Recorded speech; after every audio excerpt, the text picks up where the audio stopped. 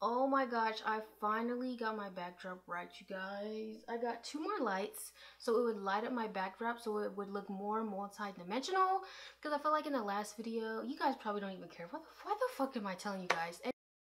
Hey fam, fleekbyahliyah here, and welcome back to my YouTube channel.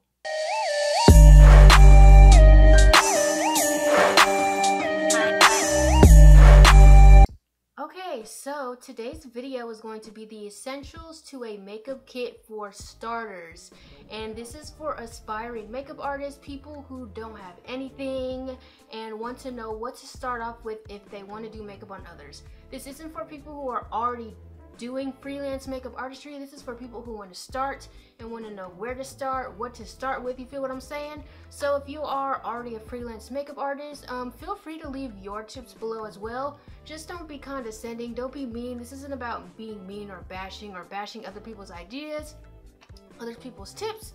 Just add your own tips in as well, okay? So I figured this video would be very helpful. I will insert some of my freelance makeup artistry work. Ay, look at my wrist, ay, look at my wrist, ay, look at my wrist, yeah. Blend, blend, blend, watch that wrist, ay, blend, blend, blend, watch that wrist, ay, blend, blend, blend, watch that wrist, ay, blend, blend, blend, watch that wrist. But I've kind of like taken a step back from freelancing for now because I couldn't put my energy both into creating content on my YouTube channel and freelance makeup artistry. It was very hard for me to like balance both, and it's almost like I had to choose between one or the other. I really love freelancing. I still get anxiety about it, but I will insert my work. Maybe you've already seen it. But yeah, so I do freelance makeup artistry. I do know a few things. I haven't done it for super long, like not 10 years or anything, but I did start off the kit myself with no help, no input or anything. So I just want to show you guys what I have in my kit and what I really think is essential in yours. Okay, so let's just jump right into it. Okay, so this isn't going to be in any particular order. I just have my kit in front of me and I'm just going to show you guys what's really important, like what you really need to have in your kit. Okay, the first thing and the most important thing you need to have in your kit is alcohol. I have the 91% isopropyl rubbing alcohol, just so you can sanitize everything. You really need to make sure you are sanitary with everything. Sanitize everything. Sanitize your brushes, your palettes, your foundation, just everything. You need to be clean when you are doing makeup on others. You do not want to run the risk of a client breaking out in something horrendous because you failed to be sanitary. You feel me? Like, that's a lawsuit. Someone can sue you because of that, and you want to avoid lawsuits at all costs, you guys. Okay, so go grab you some 91% isopropyl alcohol. It's very affordable, very cheap, and I like to put mine in a spray bottle. I know this says Febreze on it, but I dumped the Febreze out and I really made sure I washed this bottle very well so no fragrance was left in it. And I just dumped the alcohol in this little spray bottle. It's just convenient, you know what I'm saying? It was convenient for me at the time. Okay, a second thing that I think is very important is to remove makeup. Like, sometimes you make mistakes, you're gonna have to remove makeup from your client. I feel like makeup wipes, they're kind of very pricey if you keep buying them.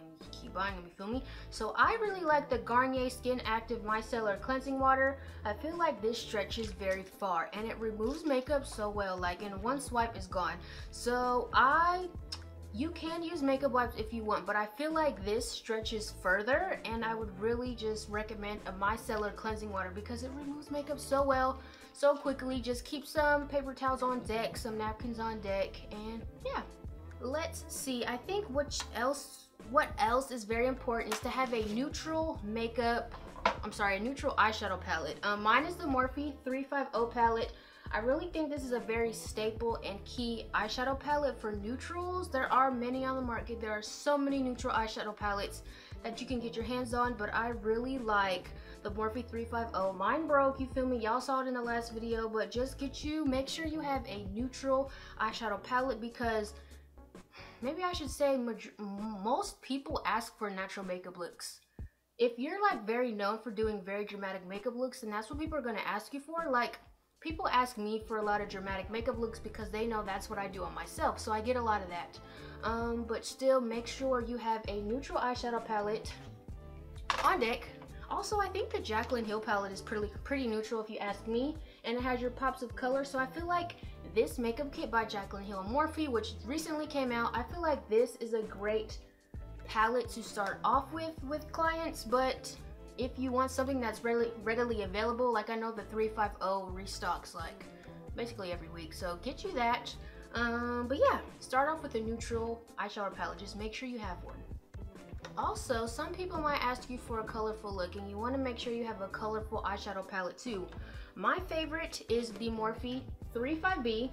It has basically all the color you can ask for. You can mix some colors in to get a desired shade, but start off, have a neutral eyeshadow palette and a colorful eyeshadow palette, so you're prepared for looks, okay? You're prepared. Like, you don't want to have a client come to your house or come to your shop and you don't have what they want. You know what I'm saying? Like, you just lost out on money. Okay, so of course you're gonna need foundation. Like, I started off with actually a foundation palette by Morphe, but I didn't like it. It made my clients look a little cakey, and I was just never proud of how it looked. So I would just get some good ass drugstore foundation. My favorite drugstore foundations are the Maybelline Fit Me, the dewy kind. You feel me? They're very affordable to get. Get you the darkest shade, the lightest shade, and a few shades in between, because if you start off with the darkest shade, the lightest shade they have, and then some shades in between, you can just mix them together. Like, you don't have to buy the whole line. Yes, you run the risk of not having someone's right undertone if you do that, but if you're just starting off, start off with 4 foundations. The darkest, the lightest, and like 2 in between. Another one of my favorite drugstore foundations, of course, is the L'Oreal Pro Glow. I feel like this is great. It works on multiple skin tones in my complexion, in my opinion. What the fuck, my complexion? I have oily skin, and this is a Pro Glow foundation, and I love it. All you have to do is set their foundation. Like, you can use a hydrating foundation on someone with oily skin. You just have to make sure you set it very well. Set their primer, or just dust a little bit of powder over top of their primer. That's another thing. Okay, you're gonna need to prime their skin, of course. Get you a primer. Me personally, I like primer mist. I feel like primer mist can work for any skin type. People with okay, this is the thing. People don't recommend hydrating things for oily skin, which is something I don't get. Oily skin needs hydration. That's part of the reason why it's so oily. Like, you need hydration. Don't be afraid to use something hydrating on someone with oily skin. I would not use something that has an oil base on someone with oily skin. You feel what I'm saying? Because you're just adding to the oil. So my favorite thing is a primer mist. I love Hard Candy's Sheer Envy Hydrating Primer Mist. I feel like it leaves a sticky finish so foundation can stick to it. It's hydrating. It can work for multiple skin types. Oily skin types need hydration as well, you guys. If you see that someone's skin is hella dry, you need to use something very hydrating. It can be moisturizers, you feel me? Just make sure you have something hydrating on deck. You can always mattify the foundation with powder, you guys. Okay, powders can be expensive sometimes depending on what you get, so you are going to need a setting powder. I would recommend translucent. There are so many translucent powders on the market. Pick your fave, okay? My favorite is the RCMA No Color Powder. I have used this on very deep complexion clients, and no, it didn't leave flashback. You just have to make sure you dust it away very well, and then you set their face. First, you mist over their face like that primer mist, or Max Fix Plus is a good one, and then set their face with setting spray. You feel what I'm saying? But you can use translucent powder on deeper complexions. You just have to make sure you dust it away very well, or just don't bake. You don't need to bake. Like, not everything needs to be baked. You don't have to bake someone's face. You feel what I'm saying? It's not necessary. But also, I like the L'Oreal Hydra Perfect translucent powder. I just kind of like the finish it gives. But translucent powder, if you are on a budget, you are just starting off your makeup kit, just get a very good translucent powder. Okay, you can use it on multiple skin types, multiple skin complexions. You feel what I'm saying? Okay, if you're just starting off, you can ask your clients to get their own lashes before they come to your appointment, or you can provide lashes. I would just get Ardell lashes or Kiss lashes. They're very affordable. You can stack them. If someone wants a more dramatic look, just buy multiple pairs of lashes and stack them, make them dramatic, you feel me? But yeah, start off with lashes. Get you some lashes, get you some affordable lashes. I know, who has affordable lashes online? You can get Cocoa lashes. but they're not the most affordable, you feel me? I think Ardell's a little cheaper than Cocoa Lashes. Dodo Lashes, if you go to Dodo Lashes, I know they have affordable lashes. A lot of people have coupon codes, so just find you someone who has a coupon code, get you some Dodo Lashes. But if you don't feel like waiting for them to come in the mail, just get some Ardell lashes, stack them. Or just ask people to bring their own lashes. You can do that if you're just starting off. People don't understand. Plus, y'all, people is hella cheap sometimes. Like, they'd rather bring their own lashes than pay extra to have you provide the lashes. If like you have like a lower price range, people are cheap, okay? Okay, you want to have blush. Get you a blush kit. A lot of things come in kits, and it's just way easier to carry things in palettes than just have a bunch of single shit. Unless you have a magnetic single shadow palette, which I know the Z palette makes, Makeup Forever makes. You can buy individuals and just pop them out, but if you don't have the time for that, if you're stressed, you don't know which blush to buy, just get you a blush kit. I got this from Ross, y'all. It's by Beauty Treats. Blush palette. It can work on multiple complexions. You know, I would start off with things that already come in palettes. Okay, you gonna need some concealer, right? You know the most affordable concealer on the market? LA Girl Pro HD Concealer. I love this concealer so much. It works so well. It's so affordable. I think I got these for $2 each. Like, get them online. They're very cheaper than if you go into the store. If you go into the store, they're about $5. You get them online. I got these for $2 each. I got every shade because you never know. Like, you never know. You don't want to be limited. Like, you want to be able to do multiple complexions. You feel what I'm saying? Multiple skin tones. So I would start off with LA Girl Pro HD Concealer. It's a really good concealer. Like, I still use it on myself. Like, I love it so much.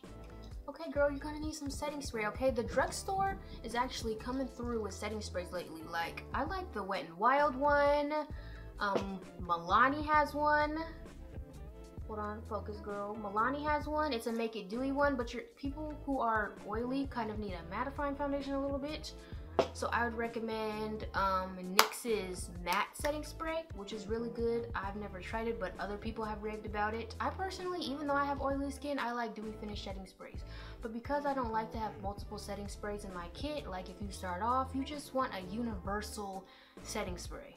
You just get you a universal setting spray, one that doesn't say dewy or matte on it. It just says setting spray. You feel what I'm saying? And the Wet n Wild one is actually really good. I was shocked. This shit was only like $3.99. Get you just a universal setting spray if you're just starting off, because it's good. It's good. You could just use translucent powder to mattify someone. This is kind of on the pricey side, but you can also have people bring their own lipstick, girl, if you can't provide lipstick yet. But I think the Anastasia Beverly Hills lip palette comes so clutch because it's in a palette. You can just scoop the color out, and it comes with a pan. So you just scoop it out, put it on this pan. You can mix colors together, get a custom color. So I feel like this is a great thing to have in your makeup kit.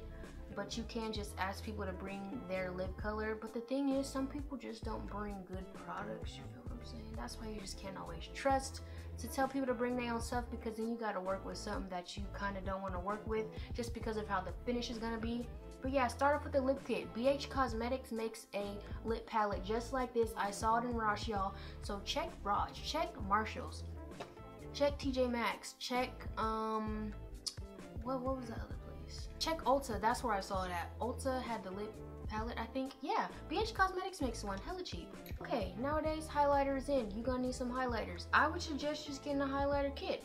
Anastasia Beverly Hills makes them. This one is a Sunkissed palette. It's worked for me for multiple complexions, but for black women I don't really like it because it is a little ashy. You feel what I'm saying? But I already have highlighters that I've owned. I just sanitize them with some alcohol and use them. But maybe you just want to start off with a kit. So get you a highlighter kit. It doesn't have to be from Anastasia Beverly Hills. It can be from any brand. If you like the highlighter, then you use it. Don't use something you don't like or you don't know how to use, okay? Okay, you're gonna need some contour, you're gonna need some bronzers. Like, you need to be able to sculpt the face with multiple complexions. I think Black Radiance makes some good contour palettes. This is the light to medium one that I have. And it has a highlighting shade in there too, so this is really, really good. They have the medium to dark, which can work for very deep complexioned women. Yes, girl, and it comes with a highlighting shade. Anastasia Beverly Hills makes a contour kit. This isn't my fave just because it kind of only works for people who are fair and up to like my complexion. It doesn't really work for anyone deeper, but they do have cream contour kits. But you can use concealer to contour, y'all. That's why I got every shade of the LA Girl Pro HD concealer. It comes into very deep shades. You can use those for contouring. But if you are not comfortable with contouring with cream contour shades, oh my gosh, just get you a contour kit that has multiple contouring shades so you can contour someone who is of deeper complexion. Okay, you're gonna need disposable lip wands, okay? Don't use the wand from the actual lipstick if you are using lipstick, unless they brought their own. You need some disposable lip wands. You also need disposable mascara wands because you don't want to use the mascara straight from the tube unless you're just gonna throw it away afterwards. But do not use the mascara wand straight from the tube if you know you're going to use it on someone else next. If you do that because you're nervous, you're scared, or whatever, just throw the mascara away afterwards, okay? Don't use it straight from the tube. And you're going to need mascara, okay? Honestly, I would recommend waterproof mascara because some people want their makeup to last all night. Like, they pay to have their makeup done, so it can deadass last all night. So just get you a few mascaras. It don't matter which one, but I would suggest getting a waterproof mascara. Y'all, you're gonna need to do their brows, so get you some brow powders. But if you can't afford brow powders, you can use eyeshadow. Like, that's why that neutral eye palette I showed you, the Morphe 350, it has very deep brown shades in there. You can just use eyeshadow to sculpt someone's brows, or you can just get a brow pomade, you feel me? Anastasia Beverly Hills. I just get a neutral shade. This one is chocolate and it's worked for me for multiple people, but if you're doing someone's brows and they have very light brow hairs, I would use eyeshadow. Eyeshadow works. Be creative. Sometimes you have to improvise. You feel what I'm saying? You don't have to splurge on building up your kit in the first... What am I trying to say? When you're just starting out, you don't have to buy hella stuff for your kit. Just improvise. You feel what I'm saying? You are the most creative when you're working with the bare minimum sometimes. Okay, you're gonna need like some scissors. You never know. Sometimes you're gonna have to cut a lash because it's too long to be on someone. So get you some scissors. Just have them handy, okay? You might need to cut something. Like cut a bitch. Cut someone who's gonna run out the door, not Peggy. Okay, you're gonna need some eyeliner. Some people want eyeliner. Get you something that comes like loose, so you can just put it on your hand, take a brush and line, give them a wing liner or line their lids or something. I wouldn't use eyeliner directly, like if it's a pen, don't use it directly on their eye unless you're gonna give it to them or you're gonna throw it away after. If you try to sanitize those, they're just gonna dry out. I would just recommend getting you a gel pot liner so you can put it on the back of your hand, get a brush, apply it to them. I like this one. It's like very opaque. This is the Tarteist Clay Paint Liner. I like this one, but get you like a potted gel liner or something loose, okay? We gotta be sanitary. Like, that's key. You gotta be sanitary at all times.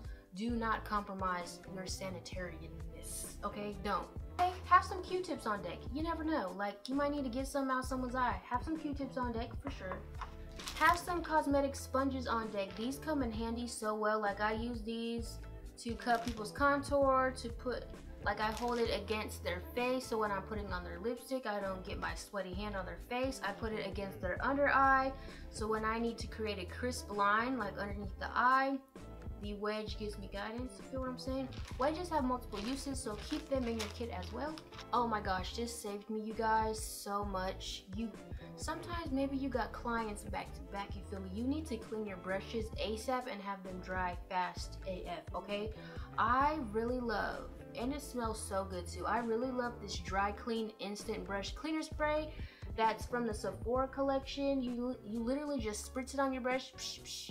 You just rub it on a paper towel and it takes all of the pigment out, or all of the dirt that was on it out, and it dries very quickly. This kind of feels like an oil, like a little bit like it has an oil feel to it, so it's moisturizes or conditions your brushes at the same time without drying them out. So you just spritz out your brush and rub it on a paper towel, and the pigment is gone, so you can use that same brush on someone else and just spritz it with alcohol a little bit so you don't transfer germs, but keep you instant like brush cleaning substance in your kit.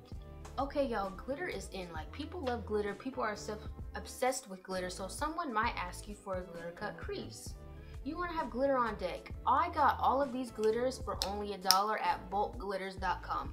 Bulkglitters.com is the homie, okay, friend, you feel me? So go ahead over to that site. I'll actually link it below. I'll link everything below that I mentioned that deserves a link. But get you some glitter. All of the glitters that I have are only $1, okay?